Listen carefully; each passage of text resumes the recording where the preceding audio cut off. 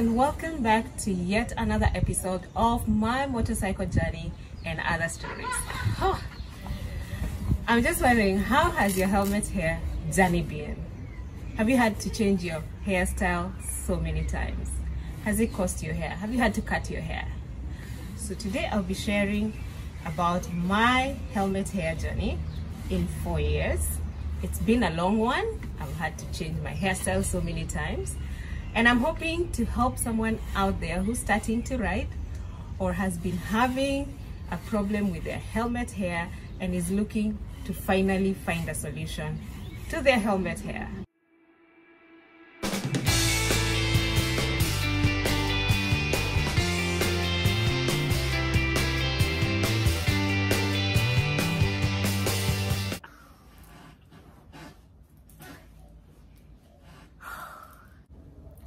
So today was my hair day, and the reason why I thought it's a perfect day to do this video as well. So I just washed it. I have locks on my head and I don't wash them very often, but when the weather is like it is here in Nicaragua, it's extremely hot. Like our lowest temperatures are 28 degrees centigrade, which we get around midnight. When it's not hot, I get to wash it a lot because it sweats. The only positive side about this is that we are not riding, so that helps a bit. I mean, when it's not hot and you have the helmet on and I can't wash the hair, it gets extremely uncomfortable, itchy, sweaty. I mean, you don't want to deal with that. This video is not only going to address women. I know it can sound like it's skewed to women, but even men have their own helmet hair issues. Some men keep locks, some men like to keep a little longer hair. It's not every man who shaves bald, so there are men who struggle with their hair. I'm here to help both ladies and men who have to deal with helmet hair. By the way, I just hope that nobody has ever lost a date, has never lost a potential from going on a date, removing your helmet and looking like a cartoon. So I use this, let me see, I don't know if you can see the back. There's that button and that rubber, like elastic band. So this is my hair towel. I got gifted by my cousin. It looks like this. You can buy it in the beauty shop. I never saw it in Kenya. I was gifted by someone who lives in the US, and so I don't know if it's available in Kenya, but this is how it looks like. And when you tie it, you look like I looked. It's like a nice headband. It's pretty, it's comfortable. It dries the hair completely. You don't need a blow dryer even with the locks. I mean, my locks are long, and for this length, just tie this and it dries within maybe, I've had it now for maybe 30 minutes. It's soaking wet, but my hair is dry. It's a little damp, of course. I need to air it, but there's no water. So if you can find this, please, it folds very small, so it's also ideal to carry on your luggage as you travel. I can imagine if I needed to carry 2 towels because of my hair, those would be like too bulky. So this is perfect for me. After my hair is dry, it's not completely dry, it's just a little bit damp. I normally put, this is a mix of coconut oil and a little water. Do I have water in this one? No, I have no water in this one. So this is just coconut oil, and I carry a small spray bottle this size, which is easy to carry and pack and also easy to use. So I will spray this on my hair and then I will start doing it, and we can talk about my hair journey. 4 years of changing hairstyles.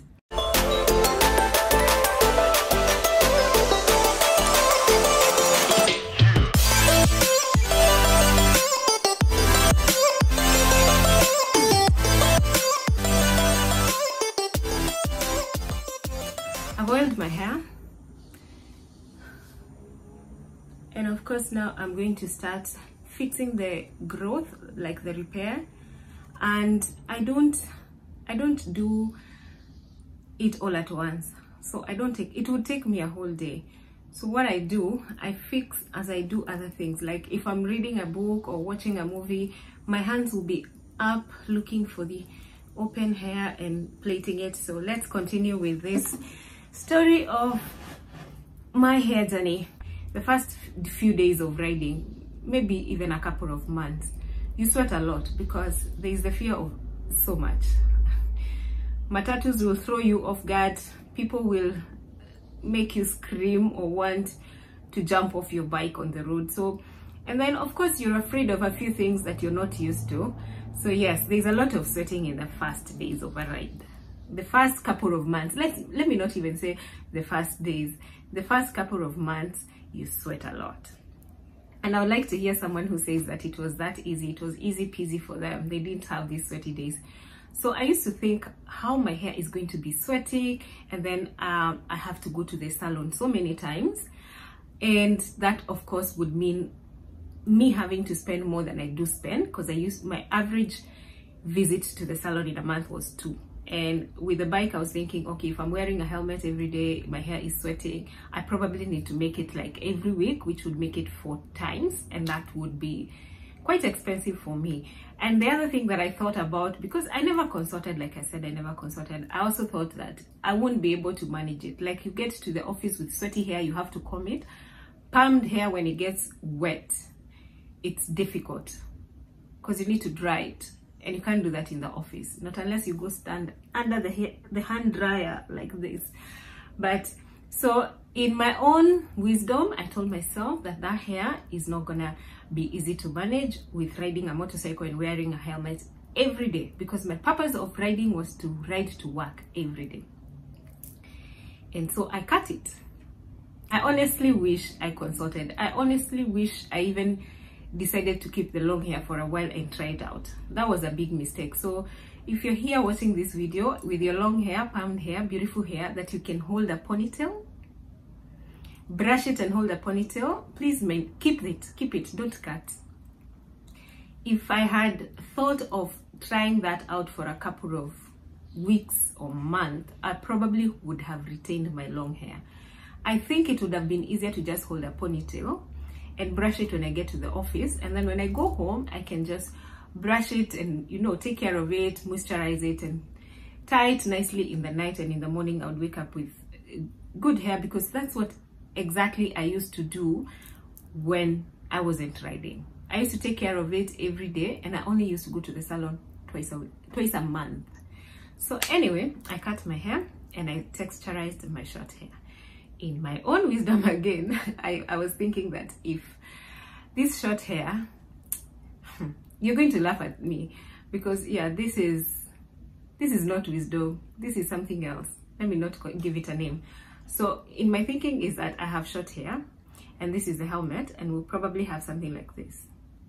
And so my short hair will remain neat inside the helmet, and when I remove the helmet, I'll be looking good, like you can see in this picture here. That is what I thought. But this picture you're seeing here is straight from the salon. I haven't even worn my helmet, so.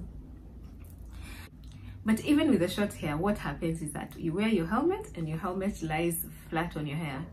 And when you remove it, first you wear a balaclava, and then you wear your helmet. And the reason why for me it was necessary to wear a balaclava is because I had texturized hair that I had to put gel in the morning.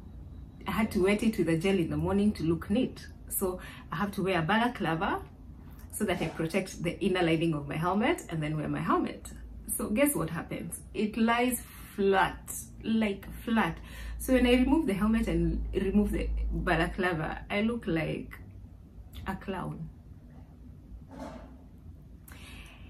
And let me tell you, my first days going to the office like this were extremely interesting. I had to ask my colleagues for a comb, because I never had a comb. I never used to keep a toilet bag. I never even used to carry a toilet bag. When I started riding, I had this job where I just wore jeans and shirts. so I didn't really need to carry an extra set of clothes to the office. I was very okay. I would wear my t-shirt, have my shirts in the office, or once in a while carry it, and then get to the office, remove the t-shirt and wear the shirt, and then wear my overcoat. So my first days I had to ask for a comb from my colleagues, the girls who used to keep long hair. They used to carry, I mean, every girl knows you carry these combs in the handbag. So I learned something. I learned a few things. Remember, I told you the first couple of months you sweat. Yes, you do sweat. And then now you have helmet hair issues. So I learned to pack myself a toilet bag. I bought a toilet bag. I put a comb in it. I put a comb in it. I put deo in it. I put a perfume in it, a small bottle of perfume. I put lotion in it. I put wet wipes in it. What else did I have in that bag? And I had the usual, the sanitary pads and tampons in it. So I had a fully kitted toilet bag in my office, and that used to be my rescue. So point number one, takeaway for you here, girls and guys, because other than the pads, you probably need the rest, is keep a toilet bag in your office. It will save you on those bad hair days, bad helmet hair days. Yes. Then I realized that I didn't like my texturized hair because it was quite a lot to manage. I forgot to tell you that I also used to keep a small bottle of gel in the office just to make sure that I have it neat. And after some time I just grew it and cut off the texturized hair, and then I decided I'll keep kinky because kinky hair is easy to manage. Wamoyo's wisdom. Please learn from my mistakes. So I put kinky hair, and I thought kinky hair will be easy to manage. So for those who don't know what kinky hair is, I'm putting a picture here. That is the kinky hair. And how you make the hair is mostly it's very dry, and you just rub it and make like small baby locks. So it looks like small baby locks. I mean, I don't know whether my picture is very clear or not, but yes, that's how kinky hair looks like. And because it is hard and dry, I never thought that it's going to get too messy with a helmet. But once again, I was wrong. It still did go flat on my head.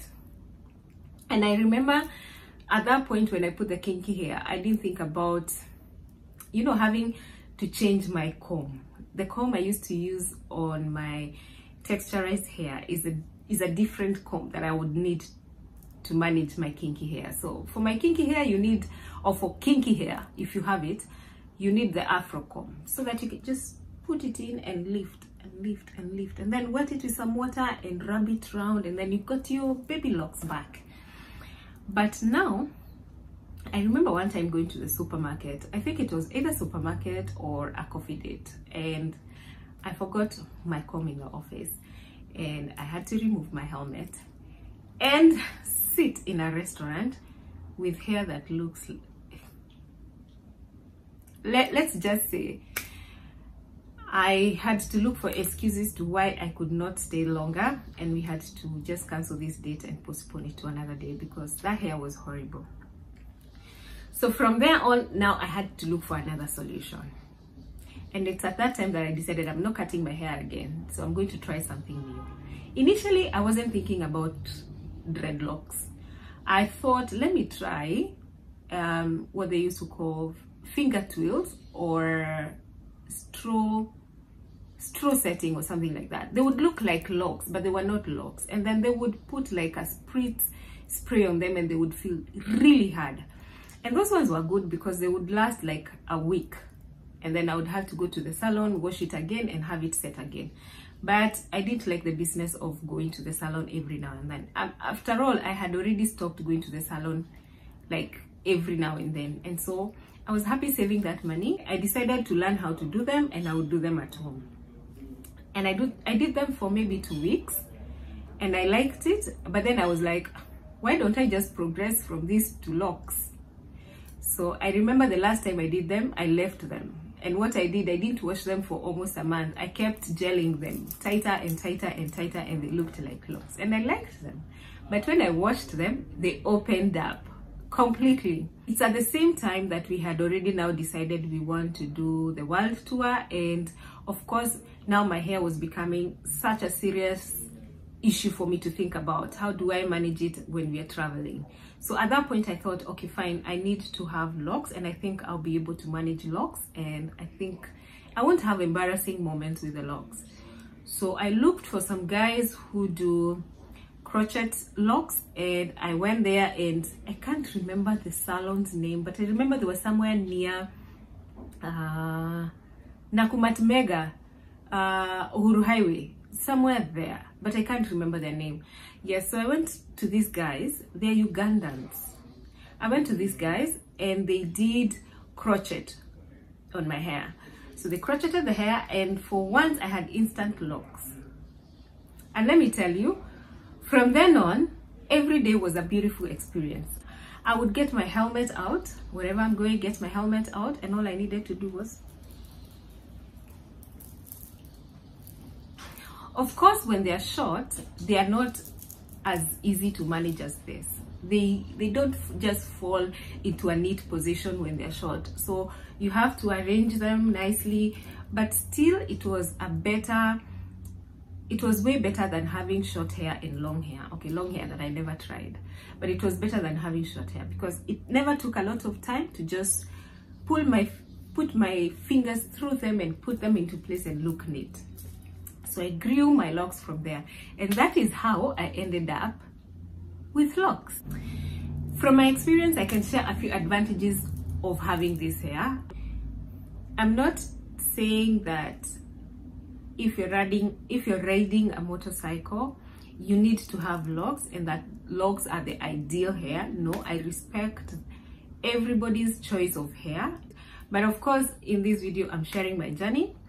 And what I'm emphasizing on is that when you start riding a motorcycle, you're going to have many new experiences. You're going to have to change a few things in your lifestyle. You're going to have to change a few things in the way you do things, certain things, and one of them is going to be your hair. And that's why I'm sharing my journey with you. So I want to share with you what I can consider advantages of having locks over any other type of hair that I had before. One is that I don't have to wash them. I don't have to wash my hair every day or every other day. To be honest with you, and don't go yuck, I wash my hair once a month if the weather is right. If it is cold and it is not extremely hot and I'm not riding in the dust, I wash my hair once a month, at most twice a month. So for me, that is good.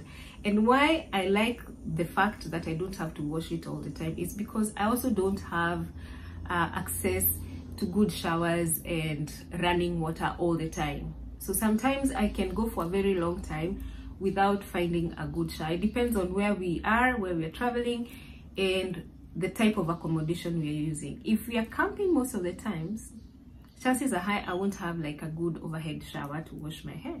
So I am happy with hair that I don't need to wash so often. So that's one advantage for me. The other advantage is that it's easy to maintain. I don't need a salon. I can use a salon because I want to use a salon, but I don't need a salon. I can do my hair myself. You've seen what I've done and the repair, the way I do my repair, and it looks neat. It does look neat. It does look neat.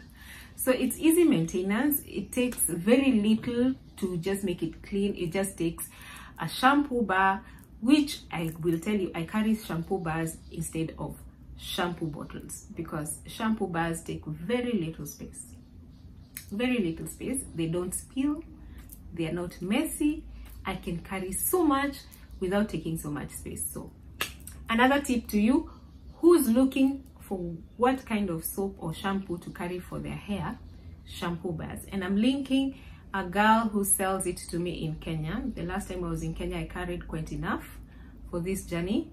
I'm going to put her IG here, down here, and I'll put a link to the IG down in the description box because I love it. I've used it quite now since January, and I am happy with how my hair looks. I am happy with how my hair has responded to that shampoo, and it's very easy to carry.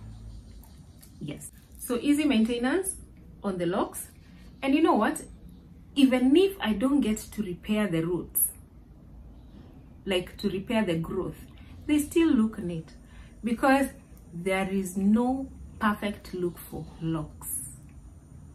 There is no untidy locks. All locks are beautiful, all locks are neat. Trust me.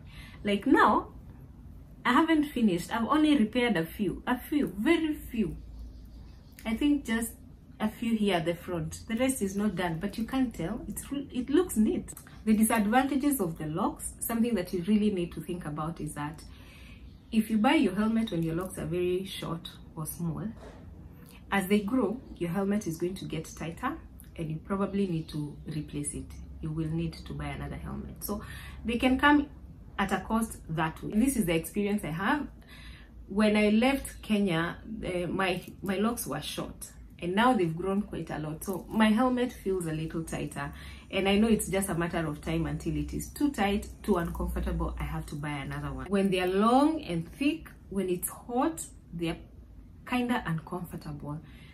Trust me, right now, Managua is so hot, and I have had to wipe my neck quite a number of times during this video. I'm only not showing you, but they can get quite hot and quite uncomfortable. They sweat quite a lot, and therefore easy to start stinking, especially if you don't wash them a lot or often in the hot weather. So that smell is not really good. So that's another disadvantage of the locks.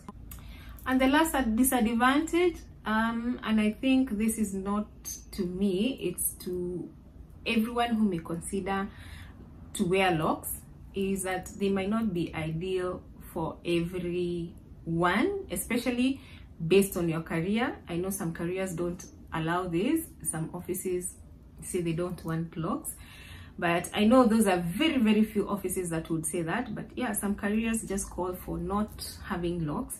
So in that case, not everybody who rides a motorcycle may be able to wear the locks even if they wanted. But there are definitely many other good options for your hair. There's a style that you've been keeping that is working for you, and you can continue with that. But should you want to join me in the lock world, you're welcome. I hope this video helps you make a decision early enough, and a good decision as you get into motorcycling.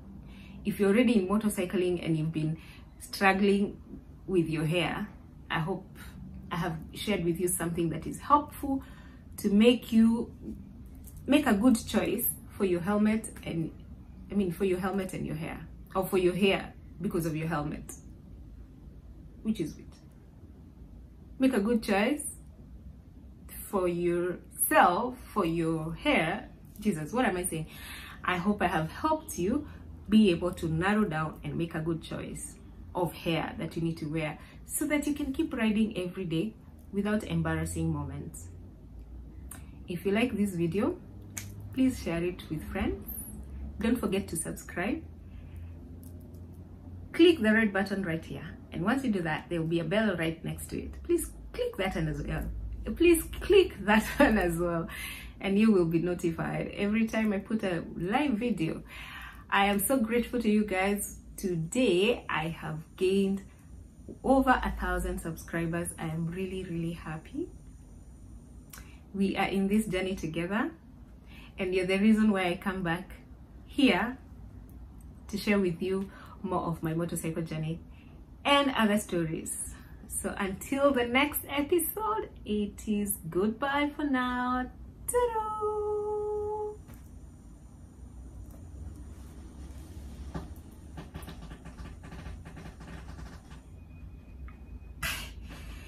That sitting position, Jesus.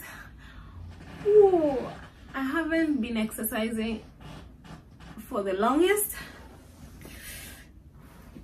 Yes, so it's painful waking up.